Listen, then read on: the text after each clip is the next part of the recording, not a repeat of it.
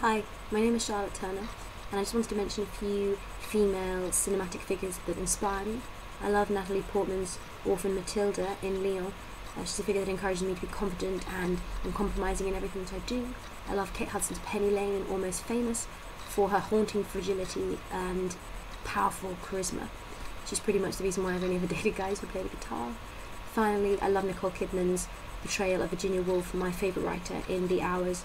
It's such a mad, brilliant role to pull off, and she does it so beautifully, really bringing to life this feminist icon. Thank you.